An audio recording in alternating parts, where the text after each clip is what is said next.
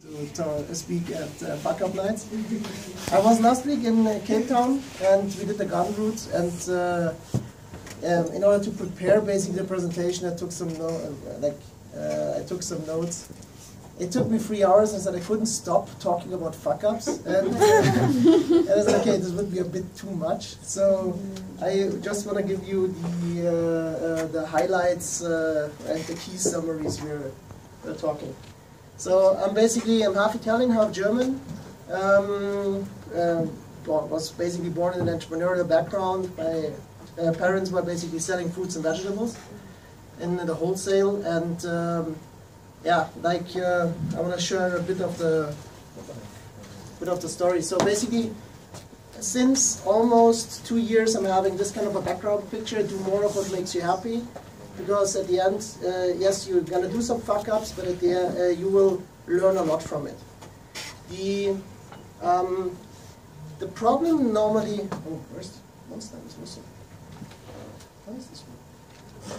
I can click as well. This would be good. One back. So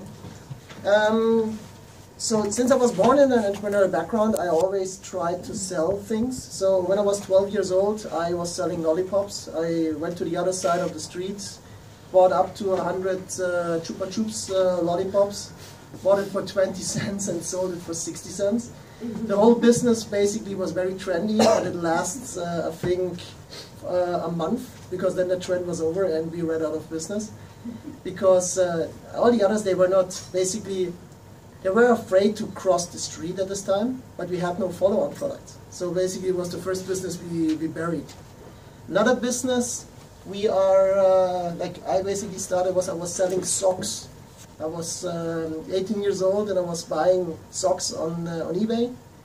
In the beginning it was like 100% cotton. Then I realized, okay, if I can sell the socks for €1, it doesn't make sense to just buy it for 50 cents. Let's go for cheaper prices, okay, jeopardizing also quality. So I bought them for 10 cents from China. Unfortunately, it was not anymore 100% cotton, and 80% was basically lycra, and the people which bought it, they just bought once, because the feet were starting to smell a bit. And as a learning, number one, be careful with trends. They might run out if you don't have follow-on products, and don't jeopardize quality. Like where we basically made a bit of a home run was I was also importing coffee and Italian delicatessen from Italy to Germany, and driving with 800 kilos of Lavazza coffee in an A-class, buying it for €3.95 and selling it for 18. It was working, and basically here we basically hit the spot on, let's say, finding the right fit to the market. Another basically fuck up is at the end if you don't start things. This is actually the things which hurt the most. I don't know who knows this quote. 20 years from now you will be more disappointed with the things you didn't do by the ones you did do. So throw away the bowline, sail away, leave the safe harbor, catch the trade winds in your sails, explore, dream, discover. So if you have something which you want to do, do it. Don't wait too long. Don't over-strategize. Like we were working with 2 friends on a concept which was called P2P equity. So people are basically investing in other people's businesses through the internet. It was at the end later, we didn't start it because we overcomplicated things. And I think 3-4 years later, Kickstarter came out and said, okay, fuck, we didn't do this. Same thing with another company, which was, we call it Jet Quote. So it was like an Uber, but for private jets and for helicopters. We were, let's say, over-strategizing, let's say, negotiating with potential founders and whatever. We didn't start it. We really didn't go for it. But now there are companies and businesses which are coming up like this. So at the end, don't over-strategize, go for it. If you have something, don't be afraid. Same thing, be unafraid to fail. And I think this is the topic with the coffee again.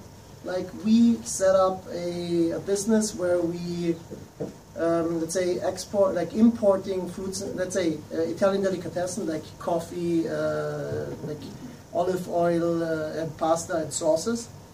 The fuck up here was basically we were transporting this. We also imported grappa and a lot of limoncello. We were selling it, we made good money, but at some point of time, basically, even if you sell it from Italy to Germany, you avoid Switzerland because the customs. Yeah, after a while, I think after 6 months, the customs were there and they asked for the taxes. I said, okay, but you know, you're in Europe.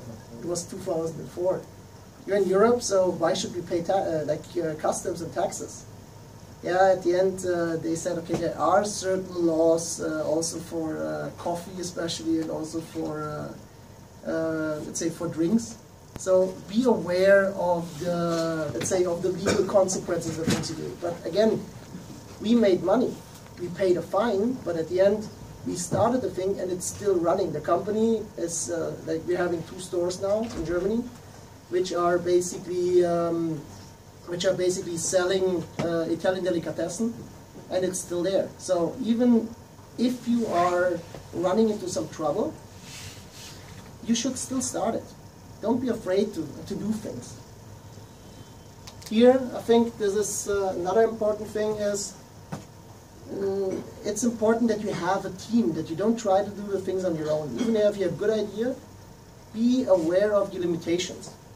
Like a very important point was, it needs to be a mix between experts in your own field, because you will never be as good as, let's say, somebody always working on some kind of tech topics.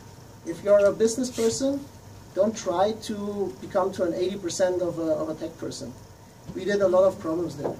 On the team side, be careful with friends. It's a two-sided knife. Why? Because it can be the best thing you can imagine. On the other side, it can be also, let's say, the negative thing. Some of the fuck-ups which happened here, I lost, for the last company, I lost 2 friends because we said, okay, let's do the business together. We were too similar, we started fighting, and we don't talk since more than half a year.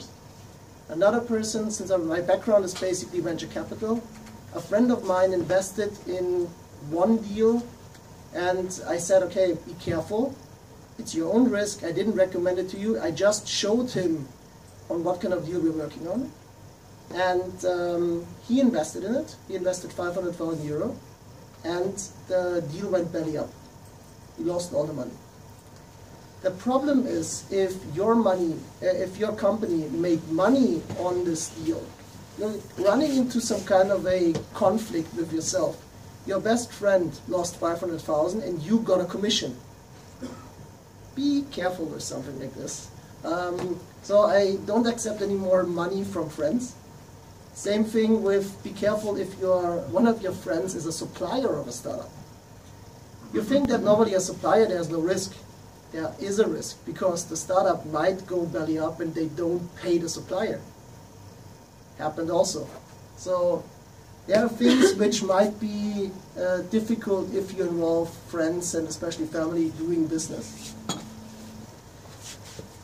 That's another topic. Be careful with the experts. They have always their own agenda. For instance, now I think these times we are very aware of let's say raising money, which is at the end equity.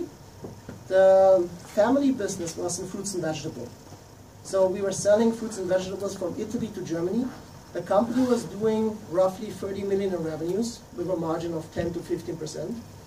So but the market changed a bit.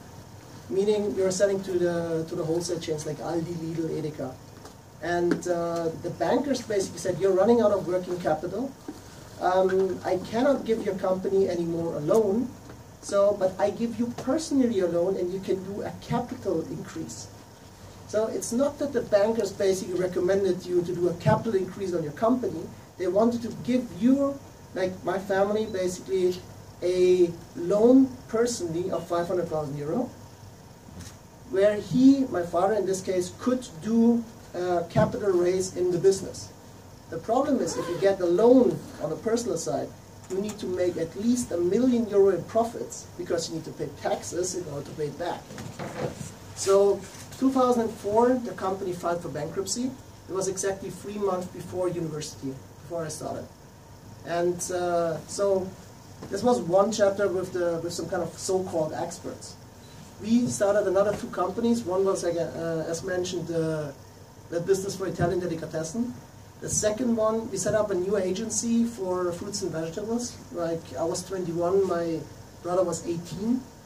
We employed my mother. And it was a funny situation because in like half a year after the business started, was the end of the year, the tax advisor said, okay, do we have all the invoices? I said, yes, okay. We opened the box and said, hey, all the invoices are there. Hey, that's awesome. We just made in 6 months 250,000 in profit.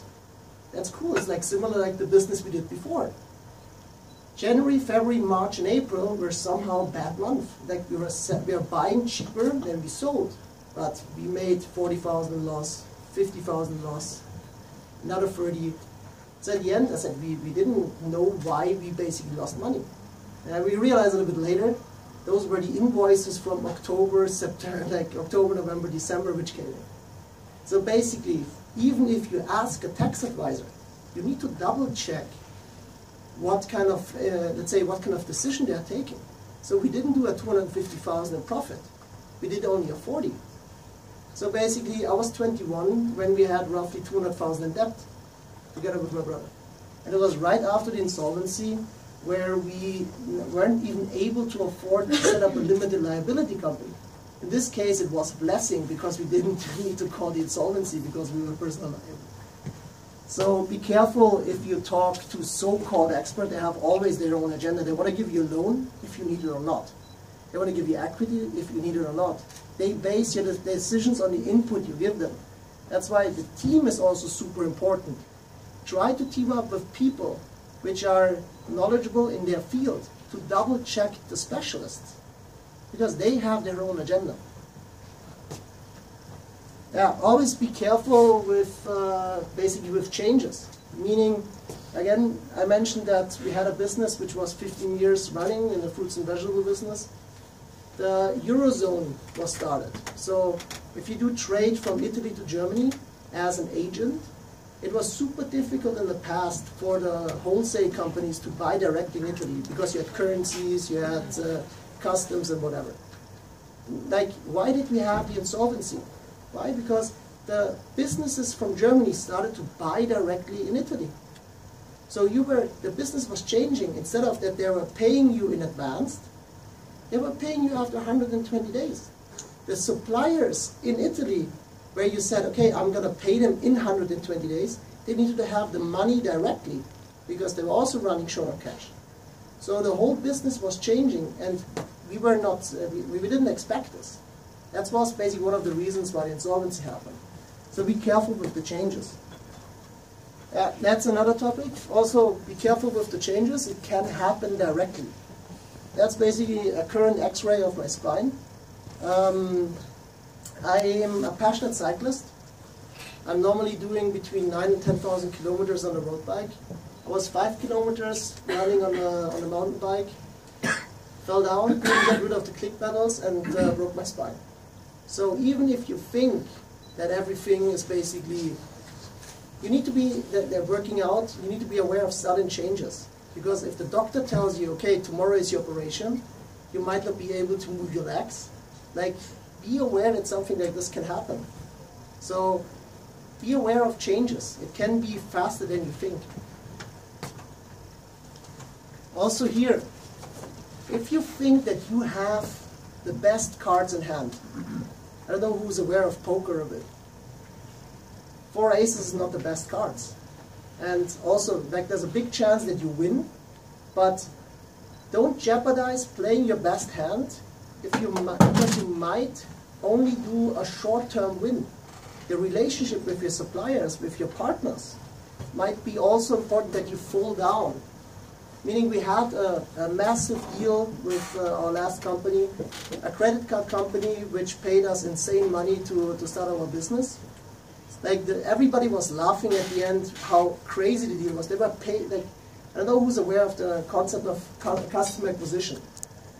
we basically got paid that we are getting their clients.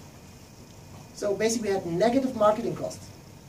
It was an awesome deal, and we made quite some money. We employed people, we started it up, but then basically they promised us 50 to 60 clients a month, high net worth, ultra high net worth individuals. But basically we were playing our hand. The company realized, okay, fuck, we are fucked, the credit card company. We are not doing this, we are not scaling, we didn't grow, and we stayed with 50 clients, but we employed people in order to go to the 300, 500 clients they promised us. So it also, for the long-term relationship, it might be better to throw down even the best cards you can have. I don't know who speaks German. Like, it's basically, it's wrong. It's like the misinterpretation of an optimist. So you think that everything goes right, but at the end here the statement is, the only thing which is basically missing are the hookers. So you're feeling that you are in a very comfortable situation, you enjoy life, but at the end you might not be aware in what kind of shitty situation you are. Like with the credit card company. So, as a summary, yes, you're never ready. If you're an entrepreneur, jump. You miss opportunities if you don't do it. You can build the things on the way down if you're running. It's probably better to say sorry sometimes than actually saying, yes, now I'm ready. You're never ready with your business. And that's also a thing. Don't be, it could be all the things. Don't complain on a high level. Like, everybody's crying, it's, everything is so bad, but at the end, poor dog. It can be serious. We realize that. So basically, I hope that there were some takeaways, some learnings. We are currently setting up another company which is basically trying to help companies to avoid certain fuck-ups. Why? Because we saw a lot of it. Like, so if you want to have a chat later, yeah, let me know. We look for people who are ready either to avoid or to have fuck-ups. Thank you.